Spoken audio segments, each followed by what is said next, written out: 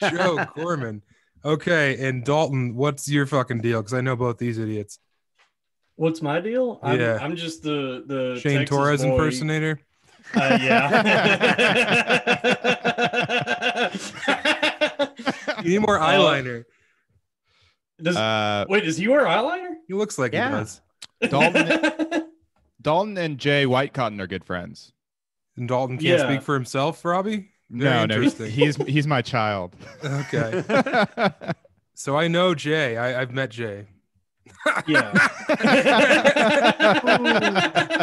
I'm kidding. I love Jay very much. He's a great guy.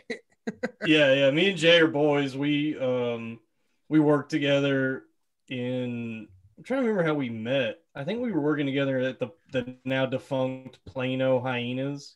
Oh, yeah. And I think that's like where we became friends. This was like a few years ago.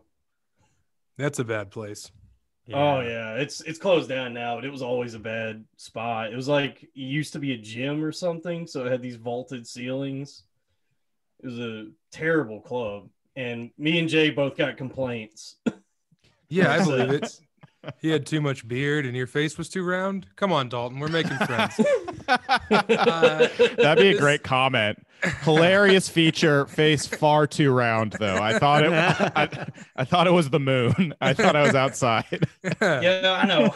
I have a very soft baby face, and it's getting fatter now that COVID in this cold weather is keeping me indoors.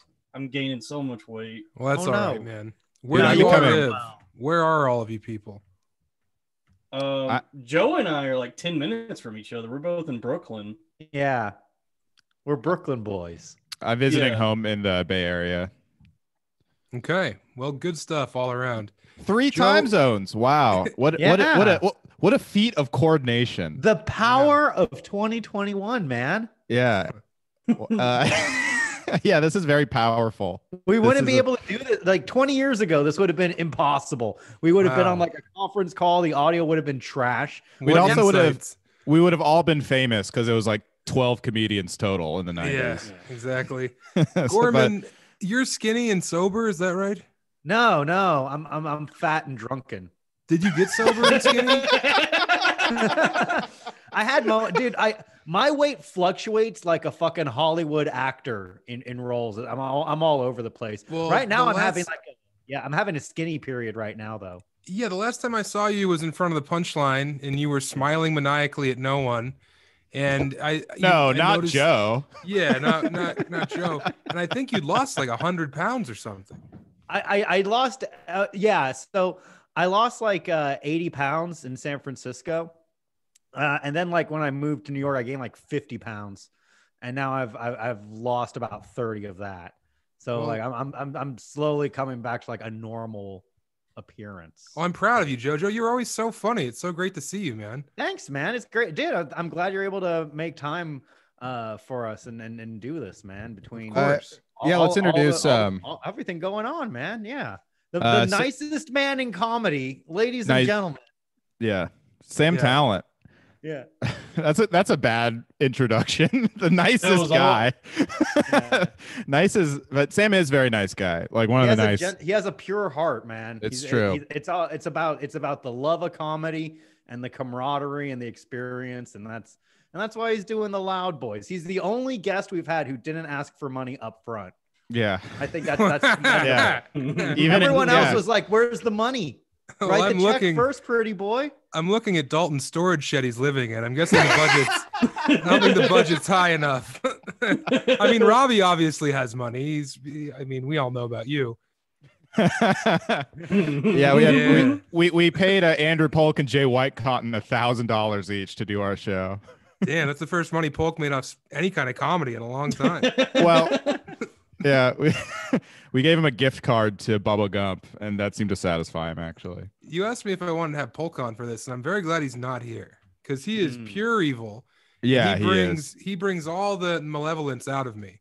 Yeah, I wanted to have Polk on again because he's a good friend of mine, and we had a great time in Philly when you did that show at Good Comedy Theater, which is hilarious. You might be the last white man even allowed in the building there. because they So Robbie ran this bit on me about 3 weeks ago. What he just said, and it didn't hit in the group chat, and it didn't hit here. I just want everyone to know that wasn't a revelation he had off the top of his head. I think I said that on another podcast too, because we were talking about the good comedy theater. Robbie, do you want to take that out for another round? You want to do a take 2 on that one? Try it again. Okay. I don't know how to respond to that. Yeah. So, look, I'm a consummate professional. I'm bringing my tested material. Did it work in the test? Maybe not. But here's the thing. I always tested it. How mmany open micers? Let me ask you this. How many open micers do we know who they bomb every time and never they think that joke is going to work at some point. Maybe it will. So I think if you keep telling it, you might get. I mean, that's been my whole career. Yeah, I'm like, this Mark Maron impression isn't working for an open mic, but maybe a real crowd will love it. By the way, Robbie, you're not the first guy I've ever met to go on stage at an open mic and do a Mark Maron impression. But it's so funny. It's so inside. By the way, the other guy I knew who did that was trying to be Mark Maron. Like anytime Maron got like a haircut or trimmed his beard, this guy would do the same thing. Oh god, it was pretty. I kind of get. I mean, he's got a pussy getting look though. You know what I mean? Sure. Like I could see copying that look. Yeah, it's like a 70s. You got to be skinny to pull a fat Mark Maron would not work. But like if you're also skinny, I would go for that. I don't know. I think Meatloaf was kind of the fat Mark Maron. They dressed the same. That's such a funny thing to be fat and be called Meatloaf and be a serious artist. You know what I mean? Like, see, Robbie, I just said that off the top of my head and it got a big laugh. So I think that's the way we should try and move in that direction. I don't like guests on the show anymore. I think it's better when we don't have guests. Sam, how well do you know Robbie? Because you have no idea how much this is hurting him right now. If I was saying anything that I thought would actually hurt Robbie's feelings, I would not do that. I know Robbie to be a very funny, also wild-eyed when I knew you back in the Bay. Because I know you guys, Dalton. Yeah. I know you from that Stay Puft Marshmallow Man competition we both got into. But I know Robbie from just the Bay, and I don't think Robbie has I don't think I'm not hurting you, right, Goodwin? No, I am like sensitive, but if it's like funny, I'll fucking give it up. But then I have that moment after I get ripped on where it's like, damn, I do that. You know what I mean? Like I'm like, haha, fuck, I'm a fucking retard. You know what I mean? But feel free to let it loose. I don't care. Okay, I'm glad I have your approval. But thank you. Dalton's very protective. He was on Amico's spook show, and he was like, Robbie's gonna, because Zach Amico like made fun of me, and Dalton was like, Robbie's gonna like kill himself when he hears that, and I was like, I don't know, that was funny. Robbie scares me. Robbie is so, he's sensitive like a woman. And I do have girl brain. I have horrific girl brain. Robbie reminds me of my mom. I'm walking on eggshells. I'm like, just please don't scream at me. Please don't pound on my door. So you're not sure if your mom's Jewish or just from Boston? Joe, what are you drinking? Tea? I'm drinking pee. Pee, baby. I'm healthy as fuck, man. I was watching this documentary on UFC fighters who wake up at 6 a.m. and drink pee. And I'm like, all right, well, I'll wake up at 6 p.m. and drink some pee. Dude, I feel great. 6 p.m. I'm powered up, man. You look good, Joe. Thanks, brother. I feel, dude, I'm having a glow up during this lockdown was the greatest thing to ever happen to me, man. I hope bats on the menu for 2021 too, baby. I'm feeling it. Yeah, dude. Like being inside. I can't wait for this pandemic to end so I can eat bats again. Oh, dude, I can't wait. Let's go to a cave. Let's go spelunking. And grab a bat on the way down. We go to a cave and just bring like bibs and like a picnic, fucking. Dude, if they start having bat bibs now instead of lobster bibs, that because like lobster was once not considered a delicacy. It used to be considered a poor person's food. So I bet bat is gonna be fucking the food du jour. Yeah, kind of like anal sex and AIDS. Now it's a delicacy. But back in the day, it was like, dude, you guys like started this thing. Remember when being a butt licker used to be like an insult? You're like, oh, you butt licker, and now it's like, oh, what a sensual human being to. Yeah, now every comic starts their set with "Y'all eat ass." It's like, damn, how things. I didn't know you know? were working urban rooms, Robbie. Yeah. Yeah, I play a lot of low information voter shows. Oh my god. Gee whiz. Yeah. So what do you guys do on this podcast besides we fucking chill, homie? Yeah. We just hang out. Hang, brother. Nice. Remember in the olden days when there was a green room and you were just shooting the shit with what if that happened in a podcast? Yeah, I remember being in green rooms and you bringing me my chicken wings. Those were good days, right. Joe. Yeah. Talent, I hope this is okay. They didn't have Joe, how awful was the green room at the Punchline? I didn't mind it. God. It was a great green room. And wait, why don't you guys like the green Live room? Nation did a great job of providing for its employees, and well, I got a free Red Bull. Well, Robbie, yeah, dude, I had sugar-free Red Bulls. I could get a flatbread pizza, baby. I could look at a framed picture of Dave Chappelle. Pretty fun. Paula Poundstone. Yeah. Well, Robbie, you fit in there.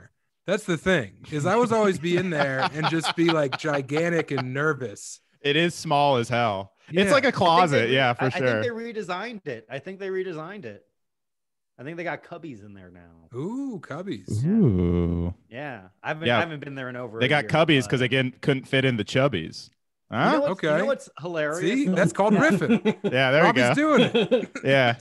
Hey, I've been noticing. I just go to fucking material. You don't park in a driveway, but you drive in a parkway? What the fuck is wrong with these fucking retards? Who were the marketing geniuses behind that one? Yeah. Huh? No, but honestly, we do need to stop the steal. Stop the steal? Was this politics? Yeah. Like Pittsburgh? Yeah. No, I believe it's how the Democrats stole the election. Wait, what's Dalton talking about? What? Wasn't Pittsburgh was like a steel town? Is Robbie? I like how we had Sam on to basically audit our podcast. Like, what the fuck are you guys? What is it?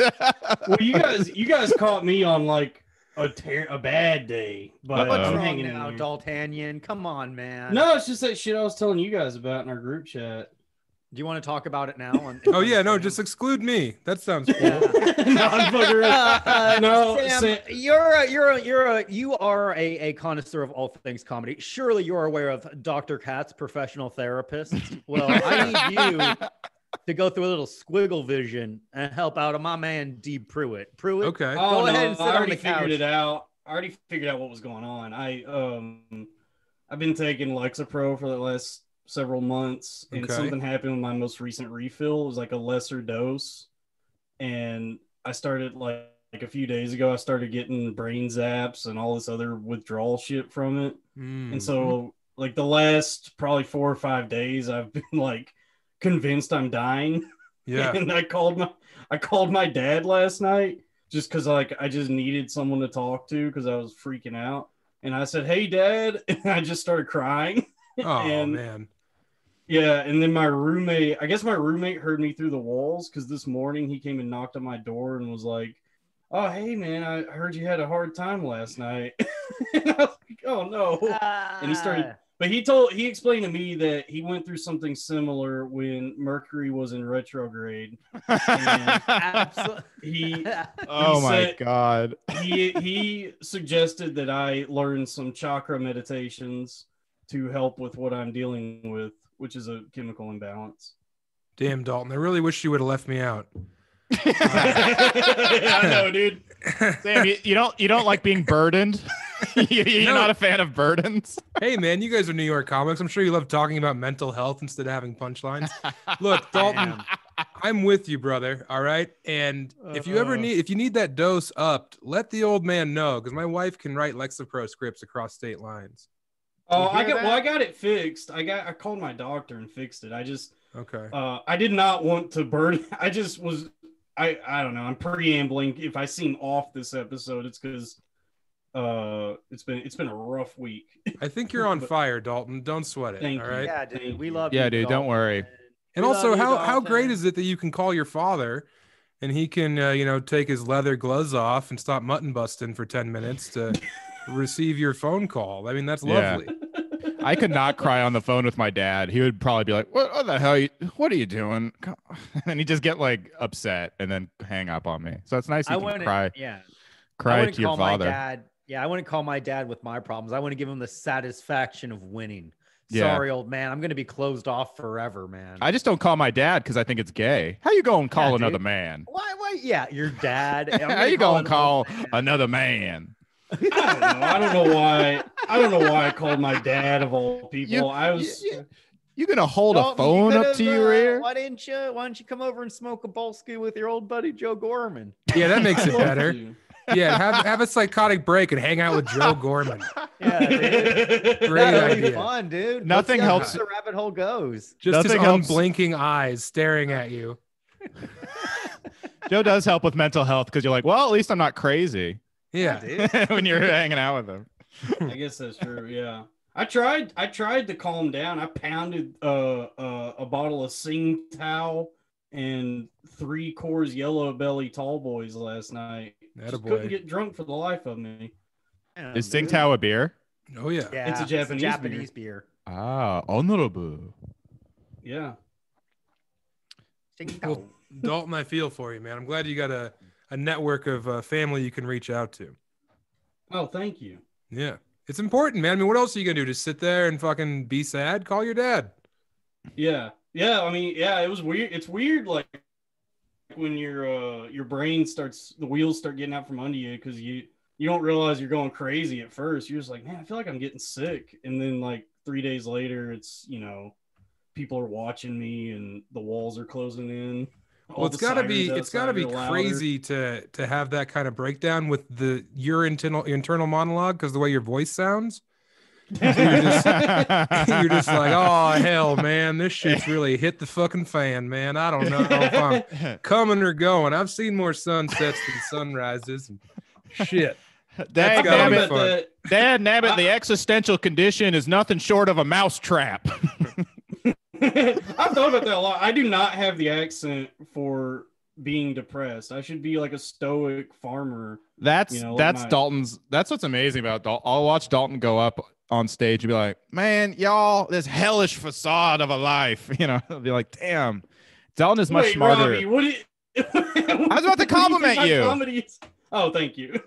Yeah, Dalton, I've seen you spiral on stage. It's always very funny. You remember? You're like, I don't think love exists. When we did mics on Valentine's Day. I got Dalton's last set on stage when we were allowed to do on stage comedy in New York. I have it. Yeah. It's great. It's great. But it's on like YouTube. The Dalton's demeanor and his adjectives betray how smart he his accent mixed with. It's an interesting juxtaposition. Yeah, working class hands, soul of a poet. That's beautiful, Joe. You should be his manager. Dalton, that should be the first line of your bio. With working class hands and the soul of a poet, Dalton Pruitt entertains audiences all over the country. Yeah. I'm the poet laureate of Bushwick. Ooh. You should get a poet hat like Peter Pan or something. Dalton, promise me you'll never wear hats. Guys like us are not built for hats, all right? I know that's right, dude. All right, I was just thinking, because I used to be really fat. I was like 300 pounds. Oh, here we go. Goodie party for Robbie.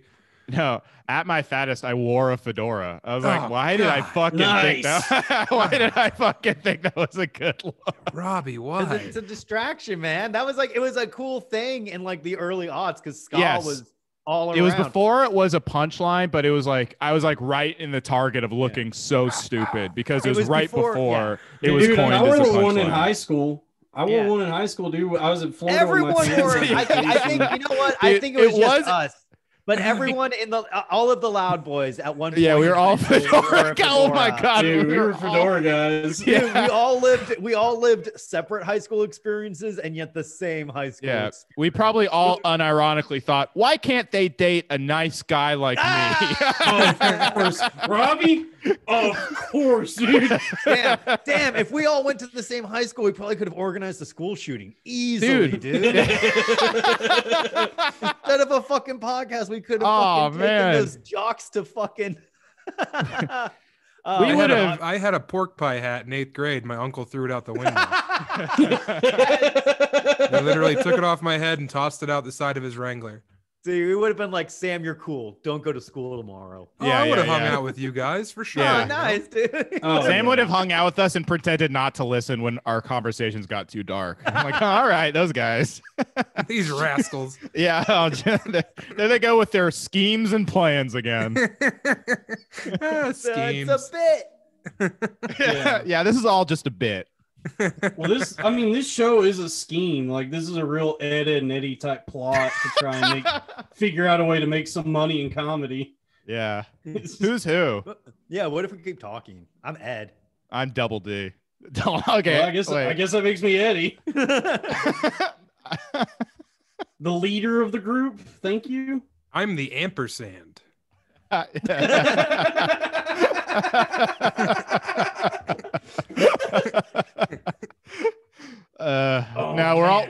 in reality we're all Courage the Cowardly Dog. We're all the hero who's scared.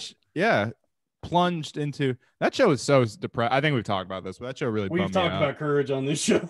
we've gone through all of our childhood the last time we were happy memories. I feel like we all think we're Johnny Bravos. Oh, mama. Hey, mama. Hey, mama. Oh, I'm a rapist. Did he rape? By today's standards, Sex Pest Johnny for sure. By being nice to a woman, absolutely. I mean, the fact that he provoked so much physical violence from women. You know what I mean? I didn't watch cartoons. What'd you watch? Really? Yeah. We didn't have like cable and shit, so I missed out on all that. What'd you do? Do you have any cool VHSs in the house? Yeah, a lot of Ninja Turtles VHSs in the house for sure. Yeah. Ghostbusters. Yeah, like people will talk about like Powerpuff Girls or what's the other one? Dexter. Cat Dog. Yeah. Oh yeah. People are always talking about Cat Dog, and I'm left out in the lurch. Dalton sang the theme song for Cat Dog, actually. Would you like to sing it for Sam Cat right now? Dog. See, I'm sure this is a great bit. I've never felt more alone. Robbie, that's actually the best compliment you've ever given me, is that I have the same dulcet tones as the Cat Dog theme song. Dog. Yeah. What a funny Nickelodeon in the 90s was kind of like it was like, what if there was a cat who was also a dog? And they're like, hell yeah, let's do it. Dude, that was the heyday, man, when they still had Dan Schneider in the captain's chair.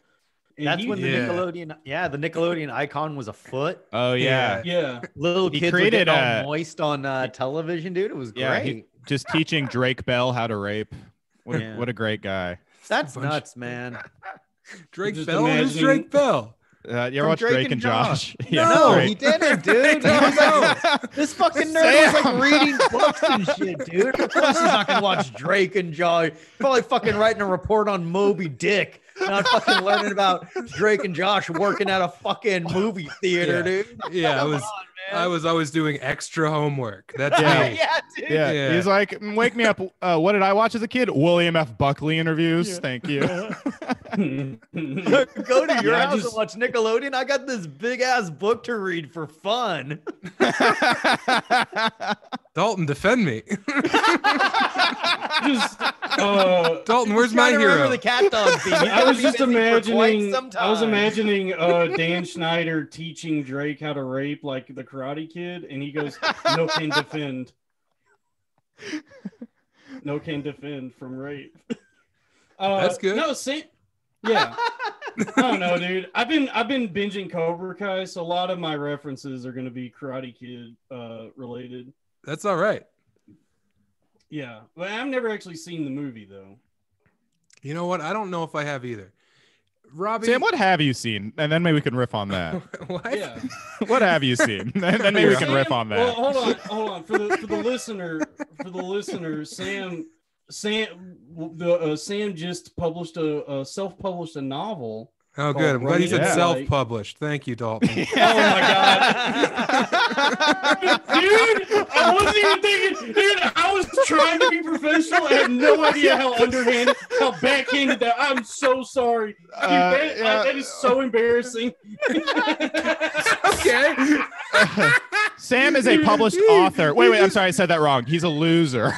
That is so embarrassing. Oh my god, Dalton. dude. I seriously wasn't even thinking, dude. I love it. I love it. You know what's so funny? I listened to Sam's WTF and he was like, yeah, self-publishing was like my greatest shame. So the fact that Dalton fucking... Well, that's Only Dalton did his homework. Yeah. That's what. Well, let me. That's what I was trying to get to as to how I even know anything about Sam. Is I listened to that interview and he scored that sweet Marin spot because he wrote a book, self-published, and I doubled down. I shouldn't have. I'm sorry, dude. Dalton, you're doing great. I wrote a book. You guys can get it at samtallent.com with 2 L's. Check it out, everyone. I'm sure Joe hasn't read it, but other people have. I actually did read it. Joe. I enjoyed it.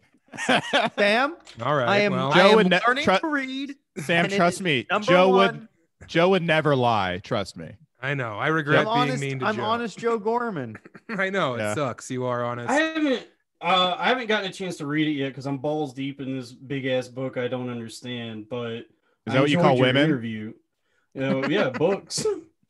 What are you reading? Judy Carter's Comedy Bible. Oh my God. What a brutal slog that book is. Yeah, dude. I'm at the part about the crimes where it's just all these women who get raped and murdered. 400 pages of just those same crimes. Yeah. So you read it? Man. Yeah, I read it, man. Because everyone said I had to or I was gay. And it rocks. It's good. It's who really are these? I love it. Who are these jock literary people? Yeah, if you haven't read fucking Cormac McCarthy, you're fucking gay. I see you never went to a writing class, Robbie, because people like that exist, man. It's also not by Cormac McCarthy, you fool.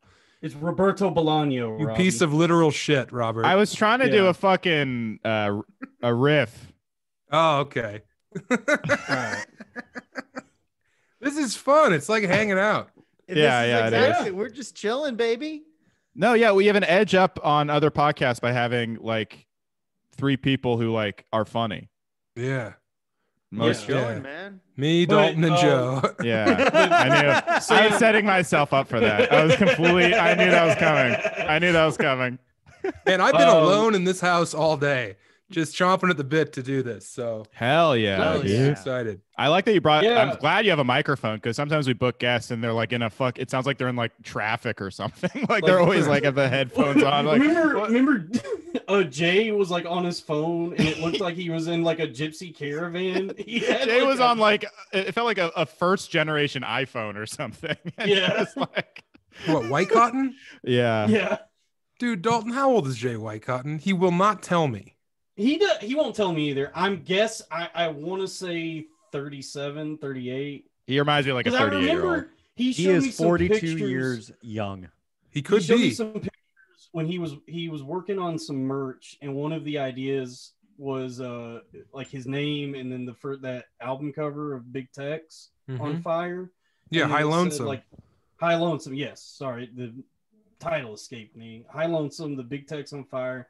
And underneath it said like established, I want to say 1978 was the date. I believe that. So I don't know. I don't know what the truth is. It's so weird to be friends with Jay White Cotton because we couldn't be any more different on stage, but I respect what he does so much. He's so precise in his word choice. And I'm up there slapping my gut and like doing dolphin noises compared to what Jay does, you know? And he's the fucking man, dude. Oh, Jay's the best. Dude. Some of my best memories of doing comedy in Texas were like doing shows with Jay, like the few times he'd make it out to Dallas, and then just going to like Whataburger afterwards and talking shit till like 6 a.m. Yeah, and him getting furious at the spicy level of the ketchup. He never did that. It's not spicy enough. I don't know. When me and Jay and Polk went on the road in the Northeast, he had to go to the bathroom like twice an hour. I relate to that. Really? I always have to go to the bathroom. Yeah. I mean, I wouldn't stop a car, no, but I think it took us like I have a 6 small hours bladder. to get from Providence to Boston because Jay had to go to the bathroom so much. Yeah, because you horrific time. Oh my god. He's a senior citizen. He's an old man. He's got a dookie, dude. I thought he was doing needle drugs. I assumed he had a crippling drug addiction and he had to go to the bathroom all the time. Yeah. But no, just bad wiping. No, it's just because Polk was there and you thought Polk was a needle. Yeah, very good. Polk's a little baby. He's small. Damn. Yeah, Sam, I heard you on Marin. Great job. And I loved he liked you. Which Marin liked you, which he like never he's always like, all right, so what do you fucking do? What's your fucking you wrote like a book? I think it's because you're an author and not and like you know, I think he respects authors, but if you're like just a younger comic, he'd be like, all right, what the fuck? Who are you? You know what I mean? Also, he's been like interviewing like Michael J. Fox and Glenn Close. It's like, all right, so what? You were Teen Wolf? Walk me through this. I think he was just glad to have someone in the room, you know? Yeah, probably. Yeah. Zoom WTF seems like it's kind of like the point of the show is you're in that garage and you're like talking to him. I couldn't do it, man. I drove out there. I was in LA for 36 hours. How was it? What was the experience like? Was he cool? He was great. He was very generous with me. He was incredibly kind. He sent books to my house afterward. He texted me on Christmas. I mean, great guy. Wow, that's awesome. Solid, man. That's awesome. That's very refreshing to hear. I can see why he'd like the book too, because it's a similar like my favorite shit of Marin was like old comedy story, like war stories he would tell on those old WTFs, and your book kind of does that. It feels like I'm reading like great war stories from it's like a comics biography that nobody knew. It's kind of interesting. Well, thank you guys. I appreciate that. Let's quit talking about my book. Well, I had one question about the book. Boy, I had one question. Okay. So was it fun to write? No, it's there's a lot of like cocaine. It made me like think of like there's a lot of like cocaine and booze use and stuff like that. Like, do you do like a lot of hard drugs and stuff like that? Like, how'd you get in that mindset? I quit smoking weed even. Joe's gonna fucking shit his pants. I quit smoking weed. I mean, I did on New Year's Eve shotgun 33 beers. So like I'm still cool. Yeah. But they were Yellow Bellies too, man. I was on those Colorado Kool-Aids. Dalton. Oh damn, that's Dalton's fucking favorite. Yeah. The Coors Yellow Bellies are the tastiest. They're creamy. They're perfect. Yeah. But yeah, man. I mean, I've never really done a lot of cocaine. I've done cocaine enough to know it makes me nervous, but I don't like enjoy it. I hang out with a lot of scumbags who pound that shit though. Yeah. The Sylvan House. You're looking at one of them right there, Robbie. Robbie, you're a little dopo? Yeah. No, what are you talking about? Shut up. Wow. No, that's not true at all. No, we wanted to bring Sam on, but yeah, this is an intervention and it needs to be addressed. Robbie definitely wasn't dressed as Waluigi when I saw him do cocaine. Oh my god! Oh my god! The vault is That's open. what you guys were doing. Dalton, you're gonna point to a drug user on the show, and it's not Joe. What the fuck? What the fuck is? Oh yeah, I guess Joe would be the. Honestly, you're just trying to alpha me. I hate every time we have a guest. Dalton tries to fucking alpha me. I'm sorry, Robbie. I'm sorry. I didn't mean. It's what sticks in my head is that you were dressed as Waluigi. I don't know. That was funny to me, dude. You were like, what? And then. Joe always looks like Waluigi. It's not a regular thing. I didn't. It was like Halloween. I know. But it wasn't Arbor Day. I assumed it was Halloween due to the costume. Just the visual of Waluigi doing cocaine. That's why I did it. I knew it would be a good bit for later. God damn it, Dalton. I'm never hanging out with you again if these. You shouldn't. I'm a bad friend. I'm selfish. I'm narcissistic. All right, Dalton. All right. See, this is what he does. You give him a valid criticism. He's like, I know I'm the worst. I'm an evil, a piece of shit. Someone just fucking kill me already. And it's like, no, Dalton. Just don't call me a drug. Don't call me a drug addict because I did drugs once and I dressed as Waluigi. I guess you're right. You're not a drug addict. I just remember the Waluigi thing, and that's why I called you out instead. Joe's the real drug addict. It's a drug connoisseur. Yeah. Joe is what you might call a cocaine sommelier. Yes. A little nip here and there instead of a cup of coffee. A snow-allier. Nothing makes me feel like I'm on the set of Wolf of Wall Street than doing cocaine in the middle of the day. Cocaine, I could never get addicted to it because it does rock in the moment, but it just sucks so bad coming down in a way that's like worse than like Adderall or hangovers or anything. I just know I'm like, this sucks so bad. Like, and it actually sticks with me how bad it is. Unlike hangovers where I'm like, Lexapro. I'm good to go again, you know? You got to get you got to get that 5-HTP, man. You take some of that. It helps. No, I don't want to get used to a cocaine come down. I don't want to, that doesn't need to be a habit of mine.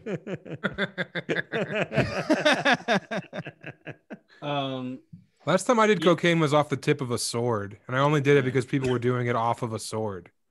That is awesome. See, they have cocaine in middle. It's just like me and Waluigi. There's certain scenarios where you just got to do cocaine. You have no choice. You have the universe is telling you. Who had the sword? I'm not like Dalton. I'm not going to snitch on everybody. Yeah, dude. Yeah. It was cut out that whole chunk. No, Dalton, you're in your head. You know, I'll tell you who it was. Remember Kid and Play? Oh, was it Christopher Reed? It was Christopher Kid Reed, yeah. Oh, he was a staple at the Dallas Hyenas. That's I bet it was him and Chinaman all the time. True or false? True. No, Chinaman had already kind of been phased out. Wait, I think there was a comic named Chinaman? You don't know about Chinaman? No, I don't know. Oh my God, Robbie, this is why you got to work the road. The goatee, right? He's got the 3 braided things. Yeah. Chinaman was done by the time I started. What an awesome name. Although in his defense, that's a weird slur because it's just like it's kind of an easy thing to say. Oh, he's not Chinese. He's not Chinese. He's not Chinese, but he does tell joke.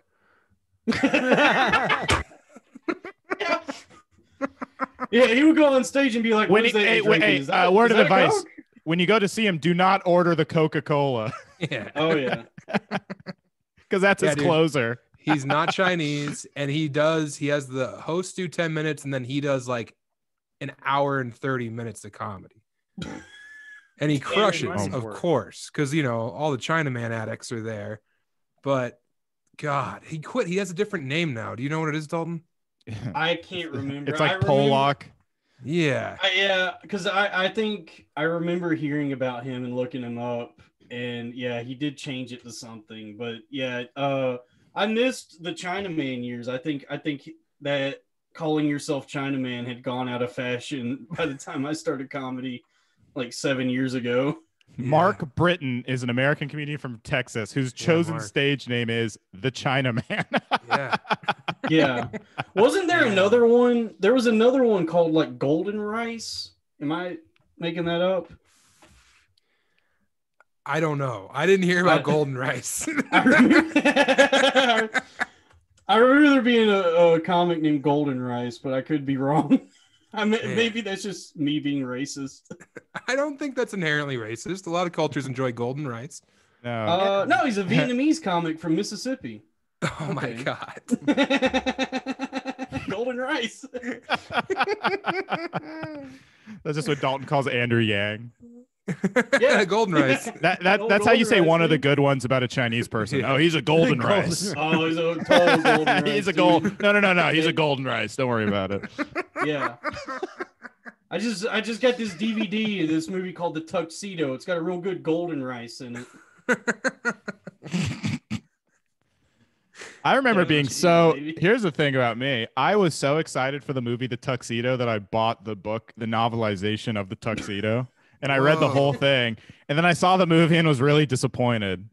I have no idea why. See that there's a documentary coming out about that, about like movie novelizations. No. About like how there's like these obscure novelizations for even more obscure movies, like movies you wouldn't think of. I remember when I was a kid, I had the novelization for The Mummy Returns. I had the Ace Ventura one. I also had the novelization of the No Doubt album Tragic Kingdom.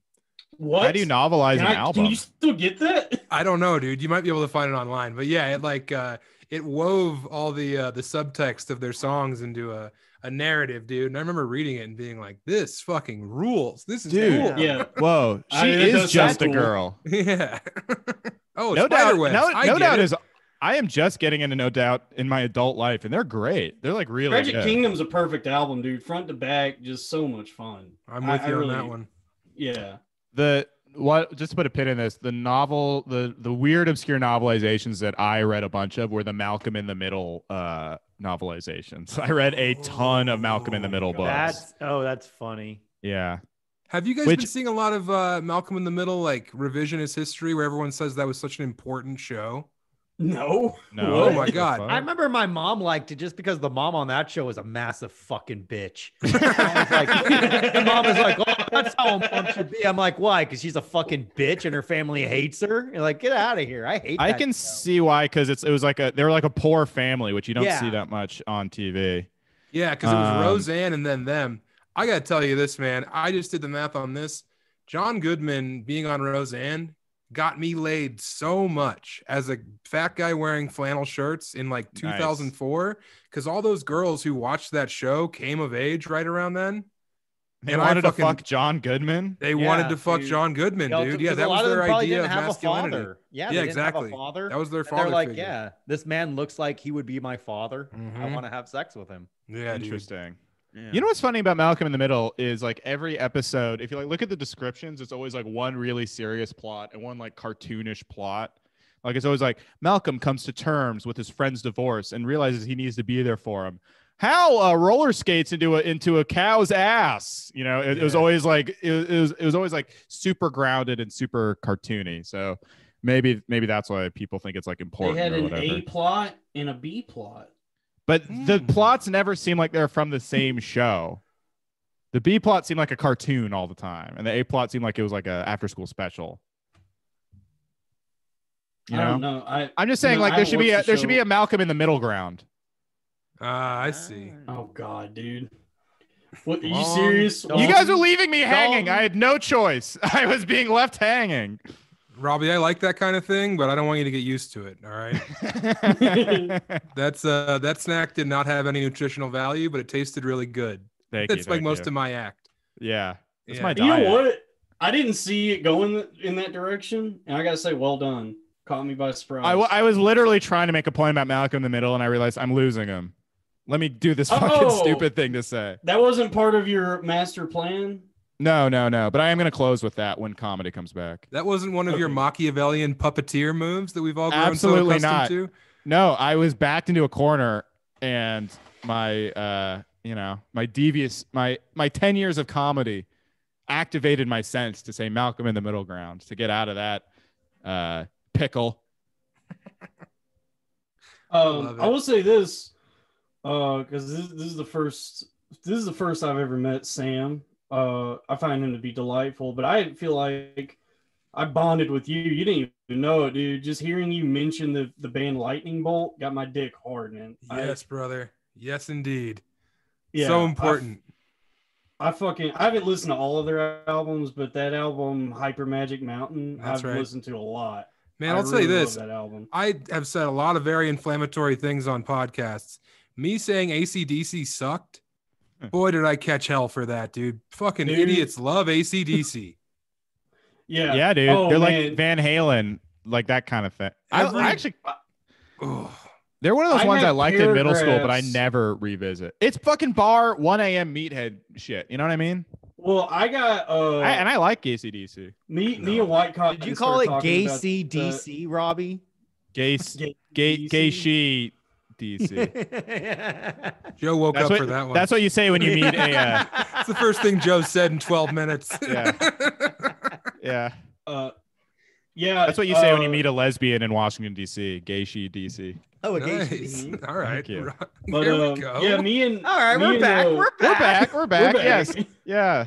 Yeah, that's the kind of clever humor the Loud Boys is known for. Gay CDs. Gay she DC. Gay she DC. That'd be a good name for a lesbian bar in DC. I'll give that to fucking Ellen. I don't know. Yeah. I picked The this only guy lesbian we know. Yeah, let's look through our lesbian Rolodex. Ellen, and that's it. Yeah, Ellen. Damn. Yeah, AC/DC sucks. Yeah, so me and White Cotton started talking about that. I don't know how we got into that conversation, but I've got paragraphs of text from White Cotton trying to sell me on AC/DC. Me too, brother. Me too. Yeah. He went public with it. He took it to Twitter. He blasted my ass on Twitter about AC/DC rocking and rolling. And that's why I asked you how old he was, because I didn't know if the fucking VFW cut off his meds or what it was. He was wiling. I gave it, I'm not the kind of guy, like, I always Jay is a they sucked. VFW, a very funny writer. Nice. More clever Well humor done. from Robbie Goodwin on this episode. Joe goes back to bed. Just 1,000 more years of sleep for Joe. He's like Joe's like the great Gazoo. His work here is done. Yeah. Yeah, I always thought they kind of sucked, and White Cotton was selling them so hard. I was like, all right, fine. I mean, I'll watch these YouTube links you sent me. One of them, the actual performance was lively. Like, I was like, that's a cool performance. And then I listened to the album High Voltage, and I was like, there's only one track on here that doesn't sound like every other song. That's my issue. It's very, very redundant. It all sounds the exact same. But I don't want your legions of 55-year-old widowers to fucking come at me. So Yeah. AC/DC rules. That's like Marin's like fucking demo, dude. Holy It's a shit. bunch of Dean Del Reys. Yeah. Every Dean Del Rey enthusiast in America. Whoa, came at my dude. ass. What the hell you say about AC/DC, man? They rock hard. I'm 4'8". Yeah. I don't know what man. it is. I don't know what it is about that kind of music for me. Maybe I am trying too hard to be different, but anytime I hear somebody say like their favorite band is something that regularly plays on classic rock radio, I'm just like, you don't know you stopped listening to music is what happened. Yeah. It's like when someone's favorite book is Fight Club. Yeah. I've been getting back into like dad rock. Like I've been listening to like a lot of Pink Floyd lately. They're great. That's just because you've been smoking weed, man. Yeah. I got high and I was like, whoa, welcome to the machine. Like a job. Whoa. They were trying to warn us, man. Wish you were here, but what about dead people? Oh, I'm gonna cry. I tell you what, though, it really hits like that. I almost cried listening to that song when I was really high on Saturday. Nice. The first man ever to be moved by to tears from. Well, because I went on YouTube. I was high as shit on Saturday. I went on YouTube and I was listening to Wish You Were Here. And it's all the comments are about dead people. Like all these commenters, like my cousin was like stories about death. And I'm like, Jesus Christ. I always thought this song was just about how like you're on vacation or something. Like I didn't know it like resonated that deeply with me. But that's like the cool thing about music, man, is like it can mean one thing when you're younger, and then you understand it has a deeper significance at later stages in your life when you have different points of reflection. But that doesn't take away from the significance it held for you when you first listened to it and thought it meant one thing. That is why music is infinitely better than comedy, because comedy is always just gonna be comedy is the opposite. Comedy sucks. Like, let's be real. I tried re-listening to it.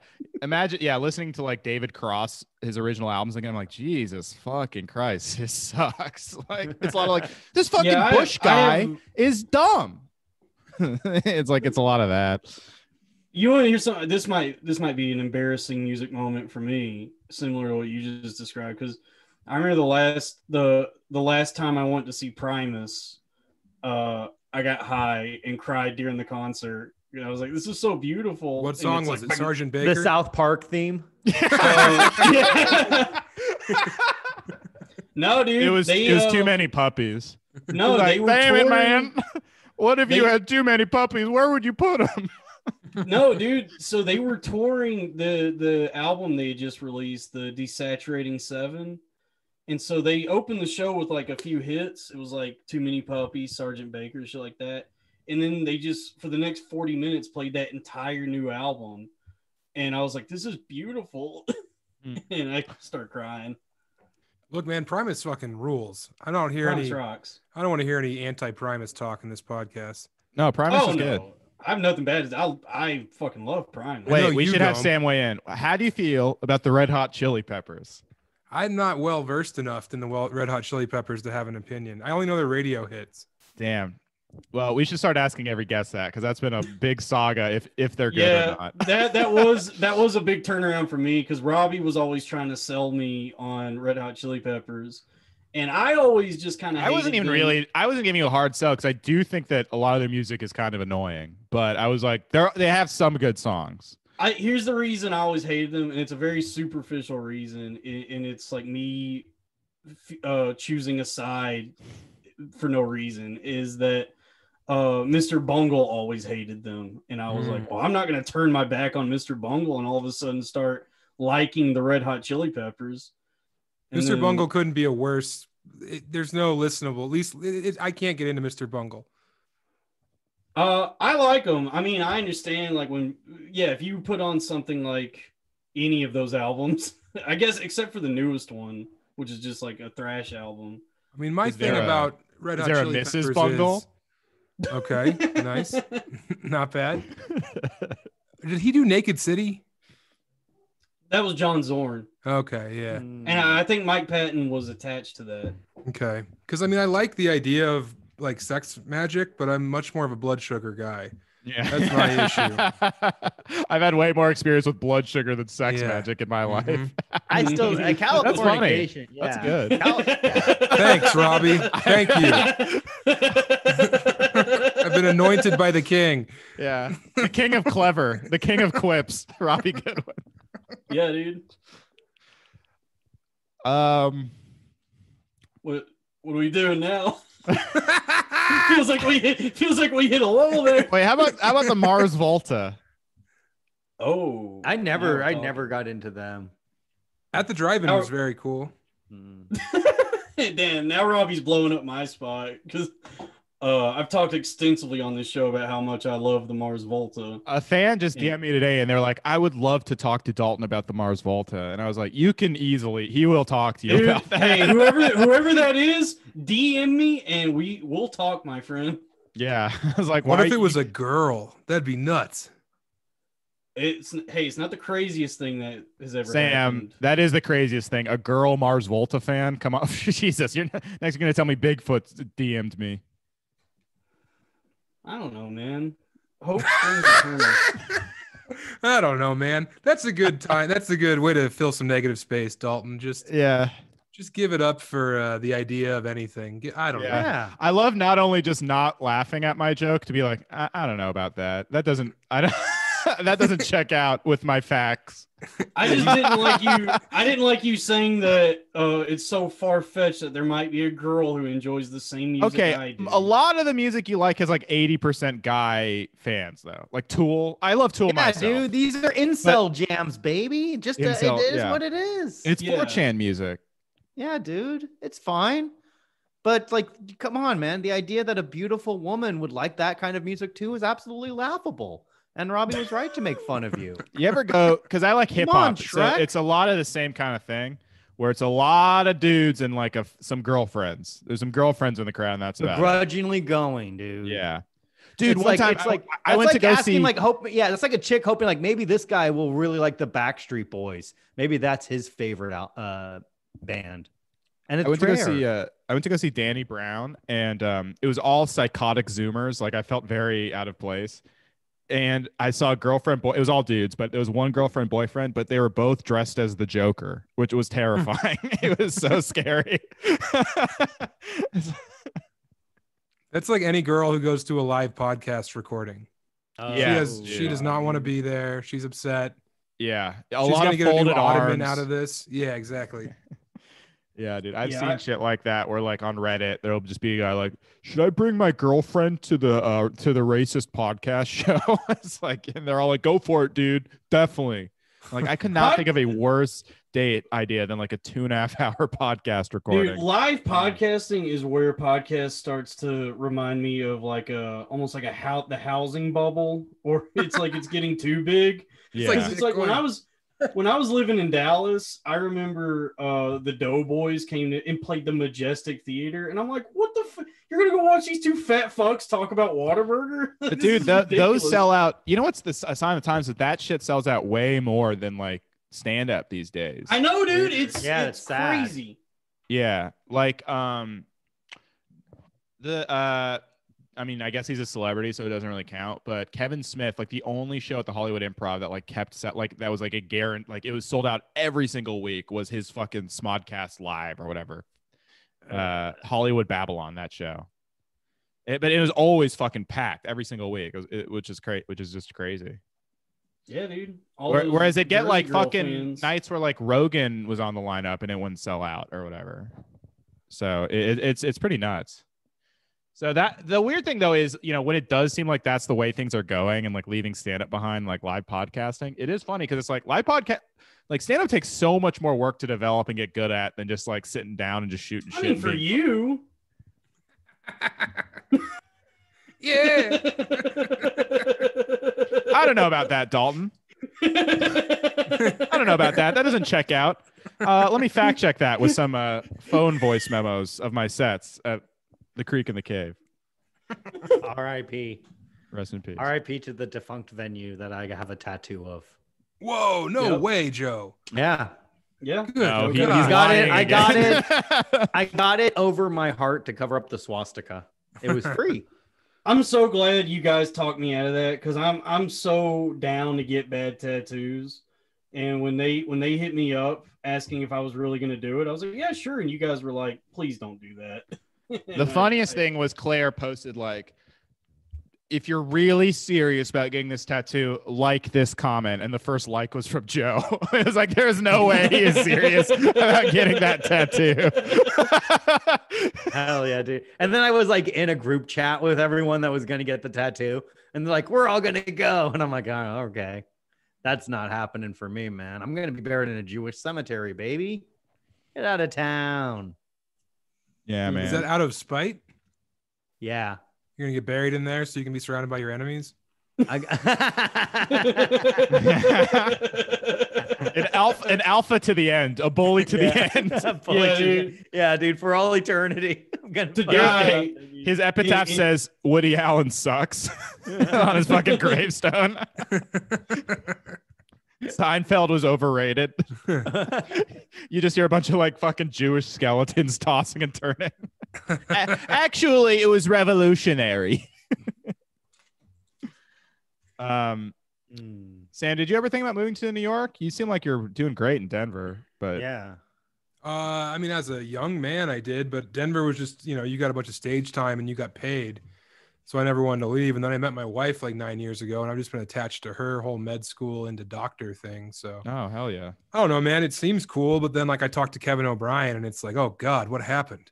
Yeah. What happened to you, Kevin? Are you going to be okay? I know a lot of you're people who it's ruined. Should we move? New York? Should we move to Denver? No, man. I mean, you guys live in New York. You live in like the apex of culture. I'm envious of anyone who's ever lived in New York. I think it's very cool. Yeah. Denver seems great. Though. I have friends who just moved. I'm going to a wedding there in August, so it seems like a great spot. It's like San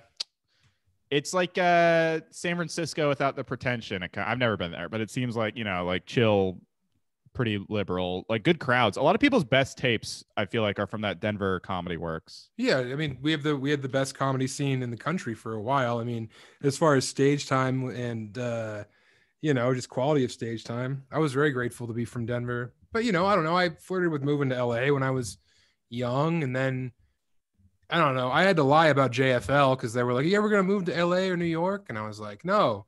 And then I auditioned 5 years in a row, and finally on the 6th year, I was like, "Definitely, we're moving to LA or New York." And then I got it. You know, I just don't understand why it's supposed to be so important to live out there. I'll say this: most of my favorite comics are from New York. I don't really enjoy any LA comedy. Yeah, that's I agree. I will say, like, I enjoy the comics I see around in New York, even just like on my level, way fucking more than the comics I would see around in LA. And no offense. I mean, there's good people out there, but it's like I'll look through like old, you know, old people I knew in LA and be like, I still fucking hate that guy. Whereas like, In New York, I'm, it's aggressive when you're talking to people, but it's a lot more like, oh man, that's funny person. Doing comedy in New York is just a treat because it's not hard to get around for anyone. So you definitely see some like really crazy people show up at open mics who otherwise wouldn't be able to go to open mics because they don't know how to drive.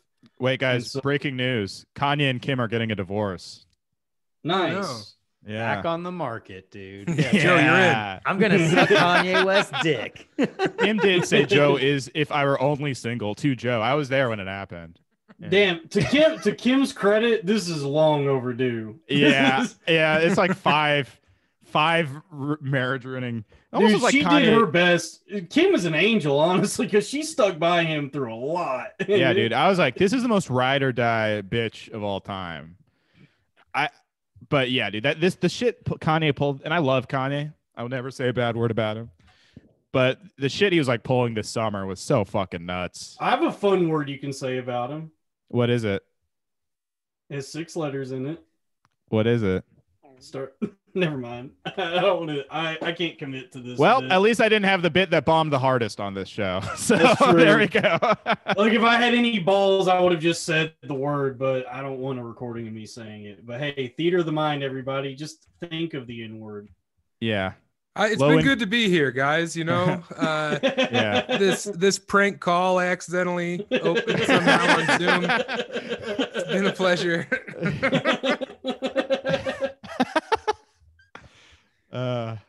No, dude, I'm feeling it, dude. My brain hurts, but I'm feeling it. It seemed like you bounced back.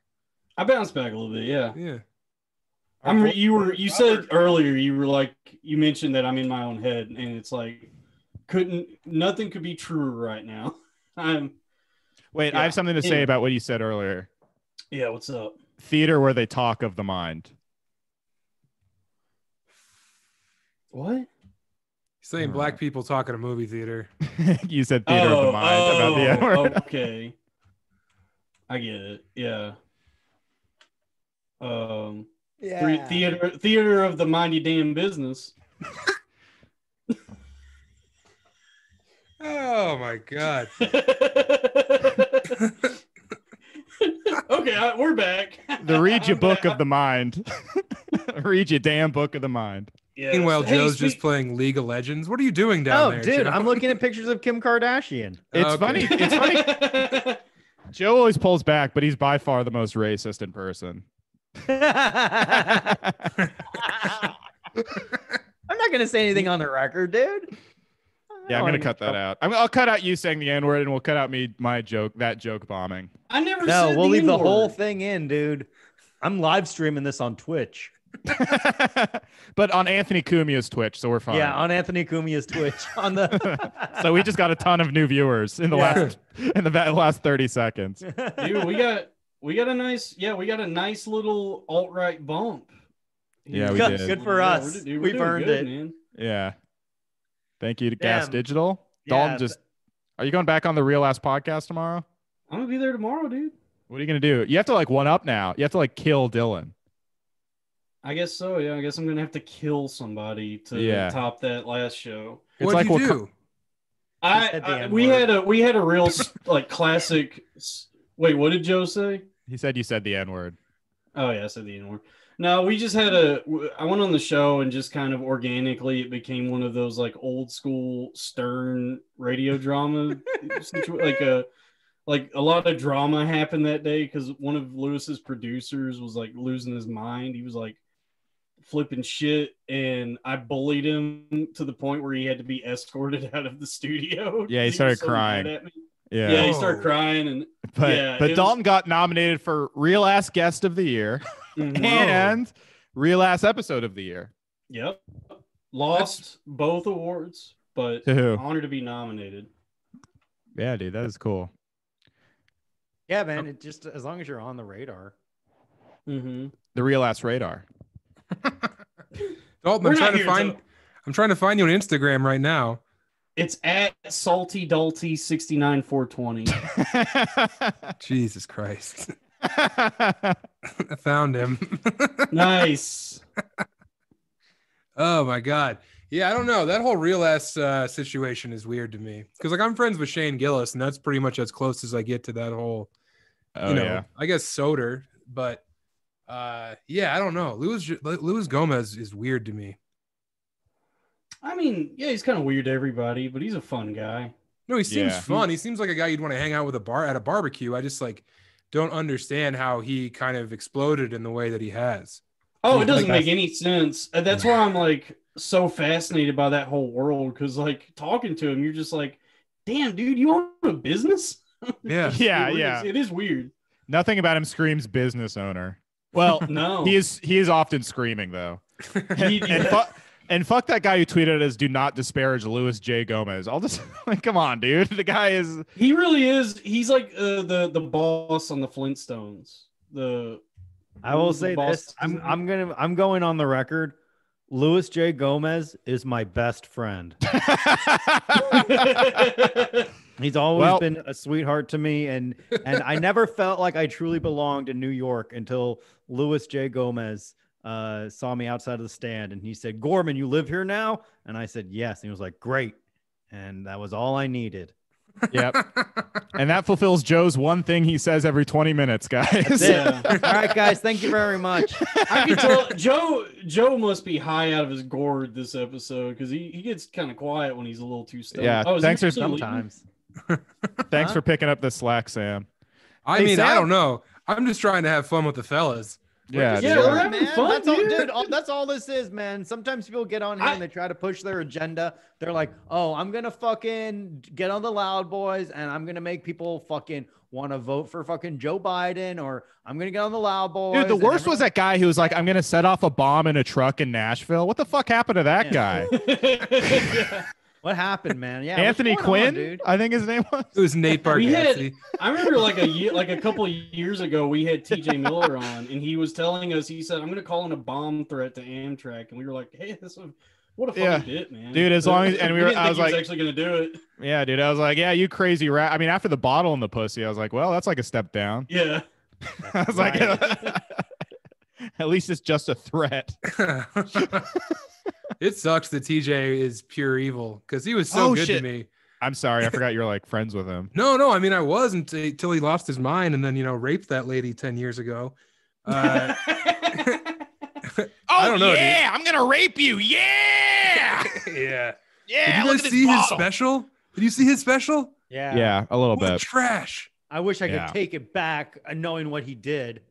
Yeah, that was. I think that was take a worse all those crime. Laughs back. I saw him. I regret every belly laugh I gave that guy. The funniest thing about TJ, the guys that get Me Too'd and are still like soapbox liberals are the funniest. He's like, "Mr. President, you are not fit for office." It's like, dude, come on, man. Like, who's listening to you? That? Yeah, he does. He does like a lot of like liberal soapboxing on stage too and stuff. But he raped a woman. How can you say that? I know. Trump should be his king. Bad man. Trump's the one guy. Let me tell you, Trump's the one guy who got Me Too'd and still has a career. Let me tell you, Robbie, you rape a woman. You don't tell my boy Donald J how to do his job. Exactly. Wait, I want to hear more about Sam's relationship with TJ. Do you talk to him at all anymore? Did he rape you? Did he rape you? Did you shove a bottle up your ass? Did you see him do anything? It was a 2-liter. That was the worst. Was it not your place to say? Was it not your fight to have? And that's why he didn't say anything. Yeah, that was so weird, dude. I don't know. He was very good to us. He was also an amazing live stand-up comedian. He was, yeah. I loved his first special in like 2011. I thought it was like amazing. Yeah, I don't know. You know what happened, dude? Is he like had that brain aneurysm in like 2008, 9, or 10, and now he thinks he's dead and that this is heaven and he can do whatever he wants. Whoa! So you can rape in heaven? No, the rape happened allegedly in like when he was in college. You know what I mean? So wait, you knew him well, before? Then he wouldn't get into heaven. So I don't understand. I don't know what's happening here. I'm trying to keep that too. I don't know what Joe's doing. Joe, I don't know what the bit is, man. Joe, nothing's worse than being high and trying to do heaven math. Joe's doing heaven math. Because it's like, okay, so like, right, who's getting in? Who's not? Okay. Well, how is he getting into heaven if he did this horrible thing? And like in heaven, like you. No, he's not. He thinks he's in heaven because he had a brain aneurysm. Because I don't think you get into heaven. Have you read the Bible? I don't think you're allowed to do that anymore. There's a lot of rape in the Bible. Oh, There's really? a lot of rape in the Bible, dude. Yeah. Well, TJ Miller, I would like to formally apologize. That's why they call it the Holy Bible, because all them holes. The Glory Holy Bible. The Glory Holy Bible. Yeah, if TJ had done something really bad, like covet a neighbor's ox, he'd be in trouble. Yeah, It would have definitely kicked him off of that fucking Silicon Valley show. He would not be in heaven. That. Oh my God! How have we not talked about the picture of Kumail yet? Oh my God, yeah. My favorite was he looks insane, and people are like, excuse me, what's different about Kumail versus the other actors, and why are we not making fun of them? It's like, because he looks insane, dude. There's something off about him in it, like not just how gross his body is now. Wait, did he get fat again? No, he got like ripped, but in a really disturbing way. What's this photo? Oh, you haven't seen it? He's been posting all the like pictures of him having his cheat meal for the week. Okay. And I think the most recent one was him like sitting next to a gingerbread house or something. And it's an unsettling picture. It's like one of those, like nothing wrong is happening in the picture, but it feels like something is wrong. Is this on his Instagram? Yeah, I think so. Wait, I'll pull it up and put it down. Oh, I see it now. Yeah. It looks like he's eating like oxtails and lasagna. Yeah, that's also weird. Oh my Whatever God. he's eating. He's doing an impression of American food. What do they like in America? Oxtail and lasagna. That they would like. Emily, I see this. Get me. Some... Sorry, Robbie. That was a good bit. No. Thanks. It's some caseless sausage he seems to be consuming. Yeah, it's some kind of. I think it's like a from his home world. What? I don't know. His home world. Yeah, Pakistan. Planet Pakistan. Planet Pakistan. He's from Planet Pakistan. That the worst Planet Hollywood style restaurant ever. Oh my God! All your favorite Bollywood stars. Yeah, Planet Pakistan. We walked him. No, I'm here. I have a wound on my leg. Oh no, what happened? I picked a scab while I was talking. His funny bone got too big. Yeah, I just got a cramp in my gut. Me and Sam are both just having like fat guy injuries. I think that's a hernia, dude. I've never had a gut cramp. That sounds bad. Yeah, that's a hernia, dude. Is it like a stretchy fucking pain? No, it's like a spasm. Is it like a shooty pain? No. Okay. Do you want to lie down? I got a cramp in my gut. I got a cramp. I got a cramp. I got a cramp in my gut. Man, I got one of them fucking tummy cramps, man. Oh man. Oh man, leave me alone. I got a cramp in my gut. I don't get it, man. Damn. Oh. Damn. Yeah. So Kumail is gross now. Why? Because he's buff and his hair rules? I don't understand the hate. His hair is good. What did you see? Look at his jaw. He looks like Duke Nukem. Someone, Joe Jogan on Twitter said he looks like Thwomp. That was the best one. Dude, shout out Joe Jogan. That's a good follow. He's a good account. These are steroids. This is steroid juice, clear and cut. It looks like steroids. Yeah. Yeah, but if you got rich, why wouldn't you be on steroids? Exactly. Because hey, look, I'm not knocking him. I'm just some saying things are more important than wealth. Health. Celebrities that aren't ripped infuriate me. It's like, dude, I would be ripped if I was. What about like, character famous. actors? Character actors, go for it, dude. I was just watching 2 movies with James Caan in it. I'm glad he looks like that. It's awesome. Yeah. I love seeing a balding man kick ass. So, like, let's be real. Untalented actors need to be. Oh yeah. Fucking, How about like a Ralphie May? There's no excuse why he couldn't have lost some weight. Okay. Yeah. Yeah. But like if John Carroll Lynch lost weight, that would suck. Right. There's a medium. Let me just go to Wikipedia real quick so I can figure out who that is. Oh, you're gonna see it and you're gonna say, "I love this guy." I think I've seen him before. Oh, I do love this guy. Told you. This guy's great from the Drew Carey show. He's a hero for the rest of us, Dalton. Oh, that guy. Yeah. This guy. Wow, great pull. Yeah. I just know him because he's the brother of a comedian in Denver. So I look forward to hearing everyone hate me on this podcast. Do you guys have an active fan base that's very vocal? It's growing, but they've been nice. They mostly hate me. Okay. Well, Sam, why do you think they'll hate you? You've been the star of this show. No, just because I don't know. I'm a sincere guy, and I've been having to do Joe's job too, so I'm kind of tuckered out. No, I appreciate, honestly, dude. You came in with some banging jokes at first, and I go, oh, here we go. We got a riff, and my brain hurts. But it turns out you're a sweet guy, and you cared for me when I described my ailment. Dalton, you can call me because I'm not. If you ever have that issue, call me up.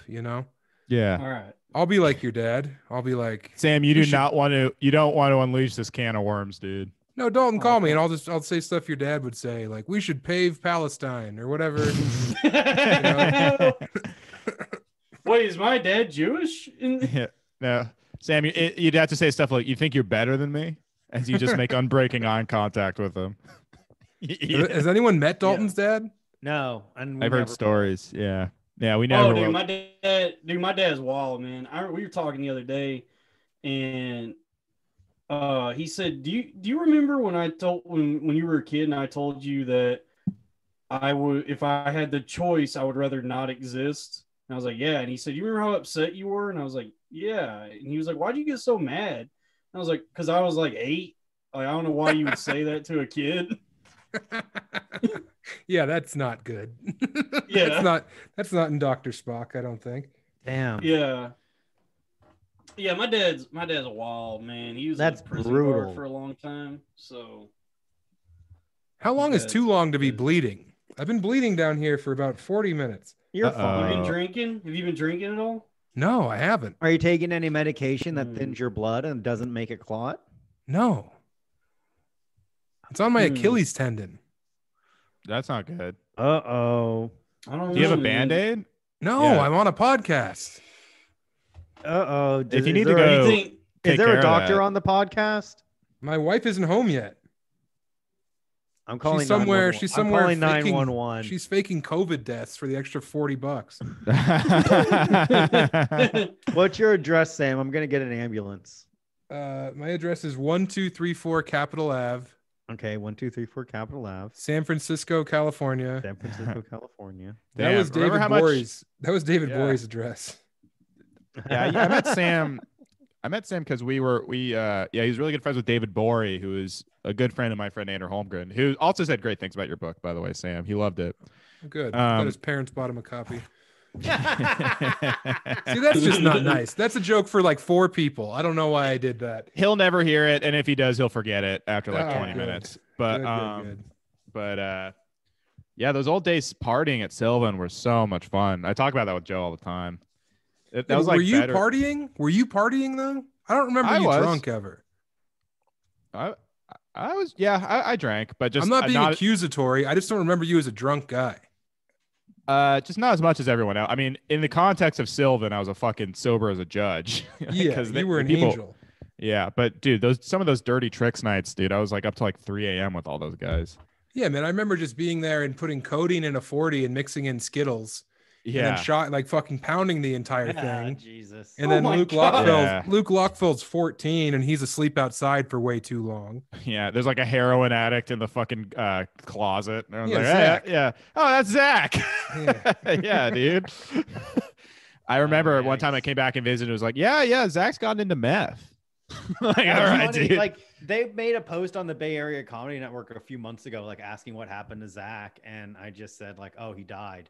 And then everyone was like, oh my god, how did this happen, what's going on? And then like 3 admins from that fucking stupid group messaged me, is like, how do you know he died? And I'm like, I fucking an estimated guess. He's a fucking junkie, he lives in a closet. What do you think, dude? And still like, been on still done stand-up on TV more than me, so that's cool. Well, dude. Come on, man. Well, the important thing is he's dead. It also really wasn't TV. It was Viceland, Robbie. Yeah. You can let it go, brother. I was in Vegas with David Borey and someone recognized him from from that show, and I was like, "Holy shit! I can't believe anyone watched that." Robbie, thing. if you're still hung up on who got Viceland or who got Laughs on Fox, I wouldn't worry about it, dude. I think you're in the. I'm not hung up on those things specific. I'm hung up. I just want revenge on comedy in general, much like the Joker. One time, me and Bori were in Vegas and we were walking, and some guy, these like 8 Latino dudes who looked very surly, came up and they were like, "Hey man, I saw you on Conan," and he was like, "Yeah," and then one of them was like, "Holy shit, roast battle! It's roast battle!" God. And they lost their minds and they wanted to take a bunch of photos with me for having been on Roast Battle. The one of the worst shows you could ever have a TV credit for, which I would kill to be on. Go ahead. Well, let me tell you, brother, it really skyrocketed my career. I'll be at the Plano Hyenas featuring for Chinaman. That was a real possibility when they were open. Yeah. Fuck. Damn. The owner of the Looney Bins called me a coward recently. Why? What happened? You're not. Is it because you wear a mask? Thank you, Joe. No, because I canceled on doing all the Looney Bins because of the pandemic. And like we went back and forth trying to readjust it. And he's like, "Why don't you hit me up when you're not a coward?" And I was like, "Okay, this is worth the $800." Yeah. Thank you. It's so funny how they comedy club owner, they're tough to work with personalities a lot of the time. It's like they got like this, like they think like they have like the kind of gatekeepery attitude where like they're lord and master of the domain. I'm going to go to Little Rock and maybe get COVID for $800. No, thank you. Yeah, they're like bar owners. If there was like thousands of people trying to work at the bar, yeah, which is a weird combo. Well, that was Hyena's whole thing. Was it's like Hyena's Comedy Nightclub was the actual name of the place, and his whole thing was he wanted it to feel more like a nightclub than a comedy club, I guess. That's so let's get Steve Mudflat McGrew in here, and we'll move some fucking tickets. Let's get Steve McGrew and Cowboy Bill Martin and these sound like fake people. All these people you've named. Oh no, dude. Chad Prather. Chad Prather. Yeah. Man, fucking Flap, man. Now I feel left out. Oh, dude. Mudflap was there, I think, every weekend. Mudflap was always at Hyenas. It was him, and who's that guy that Sam Kinison fucked his wife? Carl LeBove. He was always there. Yeah, that's a great WTF. I used to listen to that one all the time. That's a very good one, man. How about the Norm Macdonald one where he talks about Sinbad? That's the greatest. That's rules. The best. My favorite part of that one is he made an intern tell Rodney Dangerfield a gay joke. Yeah. That one. Not much for jokes. Yeah. Oh, I tell you, kid, I'm not one for jokes. Yeah. Check out WTF with Mark Maron. Yeah. Actually, Sam's on there, so actually check it out. Yeah. I think more fun's been had on this. Oh, right, yeah, man. Are we cool? Are we cool? Are we good? He didn't ask me that. Obama would do our podcast for real though. Yeah. I'll say this, man. Dude, I gotta ask him about those fucking drone strikes. Honestly, I'm gonna ask him to stop the steal. Yeah, dude. And it's like, Obama, I'm so sick of this steal. Just show us the birth certificate, dude, and like let's end this once and for all. Can you do that for us, tough guy? That was the best. Can you do it for us, 44? When Trump started his career and Obama showed the birth certificate, then he started bragging like, I got him to do it. I got him to do it. Yeah. I mean, kudos to Trump. If he did show his birth certificate. I'll miss him, dude. I'll miss him so much. I listened to the full hour call, the full hour Georgia call. It's so great. It's like a great Sopranos episode. Dramatic, but kind of funny. There's not much to do in Menlo Park, so I understand. Wow. How the fuck do you remember that? God damn, Sam. I'm the king. You are the king, dude. Guys, I'm bleeding pretty bad. I have to make dinner for my wife. Oh, yeah. Sorry. Thanks for hanging out. No. This was a pleasure. Robbie, very funny as always. Joe, haven't seen you in forever. Glad to see you, pal. Good to see you. Looks like you're really flourishing. And Dalton, what a pleasure. Yeah, this was fun, man. Yeah, this was fun. I appreciate you for having me. I'm really not trying to bail. It's 5:30. My wife. No, you told me that you had a 5:30 out. No, this is perfect, dude. We had a perfect hour and a half long podcast, man. Perfect. Well, thank you guys very much. Thanks, Sam. Is there anything you want to plug the book or anything else? I want to plug Joe's little cookie cutter with my hog. Oh, Samuel. So watch out for that. Watch out for gay sex. Yeah. Check out Sam sodomizing Joe. Yeah. Yeah, everyone. Yeah, make sure you check out Sam having gay sex with our co-host. Yeah. Yeah. Baby. We didn't even get into any of the old fucking. Have me back on. We can just talk shit about those old San Francisco comics. I would love that. That sounds great. Because we had the other Casey Bentley on. We did Yeah, that. because I wanted to talk about Road Dogs, dude. Because we did. We talked about fucking Chad Prather. I know we talked about the goofy ones. I wanted to talk about the ones we love, like J.R. Brow. That's one of my favorites. J.R. Brow. Yeah, I'm only a phone call away, fellas. Have me back on. Oh yeah, please. Anytime. What the fuck? I was about to bring up shit. Anyway, I appreciate you guys. I'll talk to you guys soon. All right. Bye, Sam. Buddy. Thank you all. This is fun. We did it, folks. We did it, guys. We did it. We're still recording. I know. That's why. Perfect. Well, do you guys want to keep going? Or are we done? We should probably end it. I don't. Yeah, all right. Are we doing another one later this week? Yeah. Yeah. All right. Well, So everyone check out at Loud Boys Pod, and definitely check out Sam's book. He didn't want to plug it. But I will. It's called Running the Light by Sam Tallent. That's Talent with 2 L's. Tallent at Talent Sam on Twitter. Yeah. Very funny comedian who self-published his own book.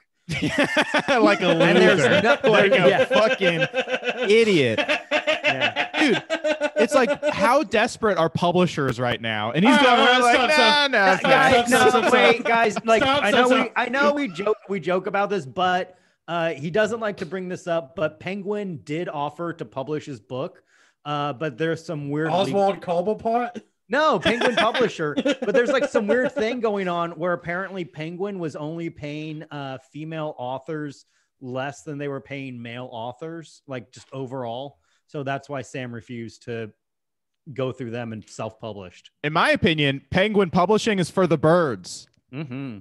And wouldn't that be cool if that's real? Wouldn't that be awesome if that was like a real thing? Good night.